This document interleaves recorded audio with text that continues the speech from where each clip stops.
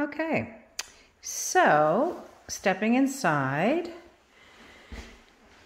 they've obviously done some updates since 1970 because that's when this was built. I would assume that this is a kitchen maybe out of the 90s maybe. It's got melamine cabinets and a newer top to it. The stove and the fridge are certainly not new, but I mean, you can assume this place has actually been winterized. It's shut down, so there is no electricity in here at the moment. So I can't even test like the toilet and the sink and whatnot for running water and stuff. But you are on municipal water and sewer, so it's not like you have to worry about a well or a septic. They have, obviously this wouldn't have been drywalled back in the day because this all would have been paneling. So they have done drywall on the surrounding walls and done some crown moldings. This would be original, however, the ceilings. And I can see that there was a patch that was done here. I'm not sure if that's because there was maybe a wall here or something at the time, or if there was actually an issue. One thing about mobile homes is that there is no attic access. The only thing you have is access through the eaves, and it's way too small for anybody to get into. So you can't really tell what's going on in the attic. There is a slight smell, and I'm not sure if it's just because it's not lived in or if there is actually some damage maybe with the insulation that maybe has accumulated some moisture and stuff. I can't say that for sure. Windows have definitely been changed out. This is a picture window, but it is PVC, where it would have been wood in 1971. And I don't know if this is just a really poor job that was done when they changed out the window, or if there was actually a leak at one time, but there is some extra putty right above that. The other thing that's interesting is that this looks to be a brand new baseboard, but it's not plugged in. There's no connection to it anywhere. So you would definitely have to have that done. Looks like a window air conditioner here for the summertime, which is good. They've taken the screen off of this window, which is a good thing in the wintertime because you do get build up here. And again, because it's a mobile home, 99.99% chance that it is sitting on blocks. And with that, you're going to have heaving and settling through the season, and you can certainly feel it right now. So I'm at a high point here, and as I walk towards the kitchen, I'm definitely going down. Super common in mobile homes. It's something that you just have to adjust for and rebalance, you know, every couple of years. So this door is not too bad. It is looks like a metal door with a decent window in it. This looks like there had been they look like the peel and stick, but I could be wrong. They could be the click flooring. And it obviously has been built up, because you see it was built up over here, which and in there as well as that vinyl click flooring. And then it definitely, you have a step down into the first room here. First room is where you have your hot water tank, and the hot water tank is from 2018, rented with NB Power. So you're looking at about $7 a month in rental fees for that. The nice thing about it is that if there is a problem, they will come and repair or replace. You should have had, and I don't know why they didn't do it, there should have been a pan underneath there in case there is spillage, but the reality is if there is a spill, it's gonna go over the pan anyway. But washer and dryer, again, I can't really test to see if they work because there is no power. And the floor has been taken off. It was a cushion floor and they took it off, so there may have been some issue in here at one time, maybe some rot, and they've replaced it with newer plywood, because this does look like newer plywood, and they just didn't put the new floor down. And there's some PEX here as well, so they've run some new plumbing lines. You can see PEX all the way along here, assuming going into the kitchen area. There is a heater here, but it's a plug-in heater. It's not one that's hardwired. I don't know if they were like in the process of doing renovations and either ran out of money or something happened. You have a closet here, which is a decent size. It even looks like there's a light inside of that and a plug inside of that. So it looks like this closet may have been made afterwards. It may not have had a closet, which is not atypical. No fixtures, you can see there. These are small fixes. You know, it's $30,000. You got to remember, you can't get a car for $30,000 anymore. This is a would-be original wood window. Just letting you know that, although it does not look like there's really an issue. It's a double pane, and they did leave the screen on this side. Head down the hall to the bathroom. Now, unfortunately, because there's no power, I don't know how well you're going to be able to see, but here is your vanity with your lights above it. And there does look like there is a fan. Hopefully it's vented to outside. And the bathroom has had, that would have been changed out at a certain time because that certainly would not have been the original sink. And then you have your surround in it as well.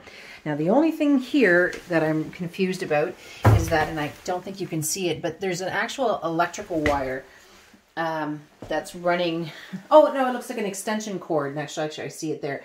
So it's plugged in here, and I don't know where that's going to. We'll have to see if we can figure out where that's going to. But you probably shouldn't have an electrical cord in your bathroom. And then, so this is the rest of the bathroom. It's got the original paneling, which has been painted. And obviously a newer mirror that would have been put in probably as they were doing renovations. Hi, Tegan. Hi, Sean. And then coming down the hall here, you have your 2 bedrooms.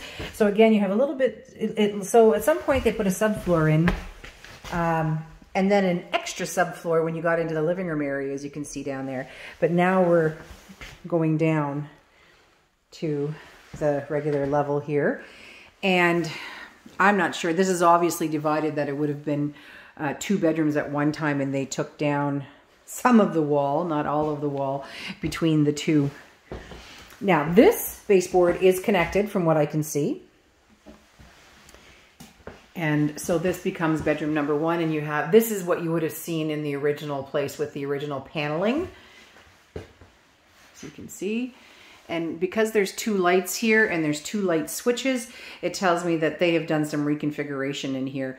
There was either a wall there and there was no closet here, and that was part of a bedroom on the other side, or there was an awfully small bedroom in here. Wiring looks original from what I can see, because that definitely looks like the original wiring. Tegan, I mentioned that to you. My only concern with that would be with regards to insurance. A lot of the insurance companies will not do full coverage on a mobile home that is older than 25 years old unless there have been major updates. You may be able to get it if you had an electrician come in and sign off to say that everything is good on it, or you may, as I was talking about earlier, might want to just look at doing content insurance, at least for the time being. You're not legally required to have it, but it is a good idea so you don't lose your stuff if anything happens. So, bedroom at the base, at the back here, this was a laminate floor, one of the probably original laminate floors that would have come out in the 90s, and I'm not sure that the person who installed it really knew how to do it properly, because there's quite a bit of spacing in it. But on the good news side, none of the rooms are huge, so if you want to put in a new floor, it's not going to cost you an arm and a leg.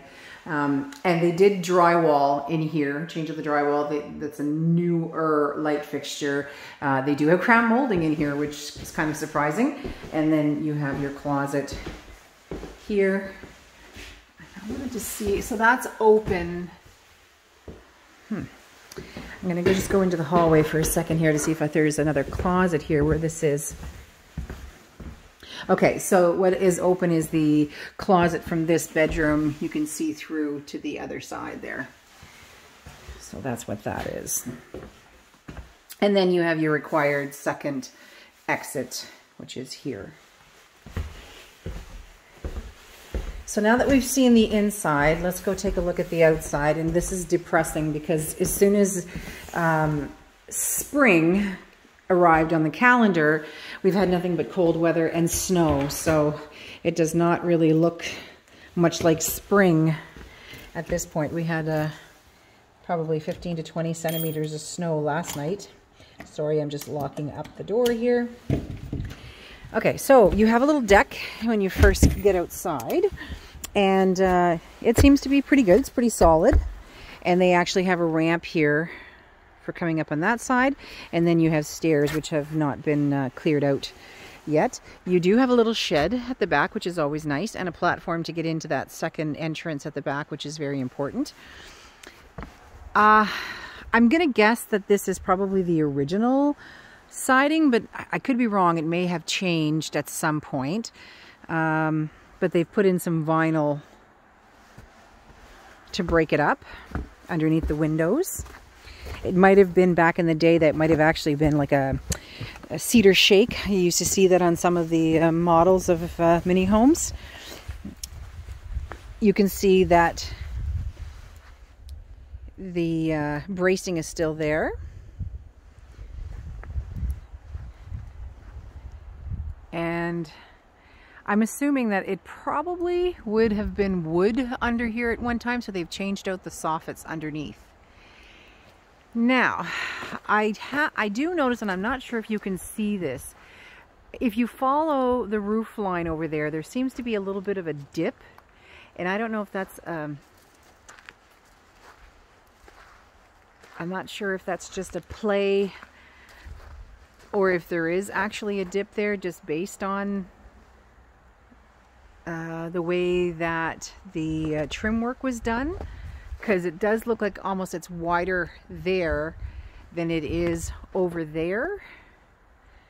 But I mean, it's definitely something you'd want to have taken a look at.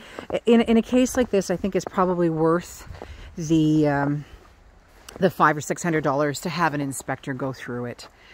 The only problem is if there's no access to the underside of it. I mean, it looks like they did put something here at one time that looks like rivets that keep it inaccessible.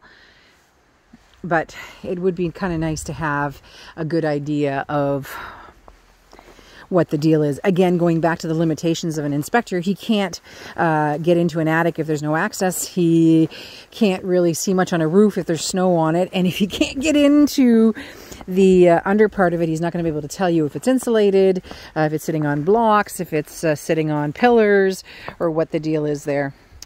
So I will circle around and just kind of show you. So you do see there's been some renovations done to some of the little mobile homes here, but some of them are completely original and have probably been here since the park opened back in the 70s.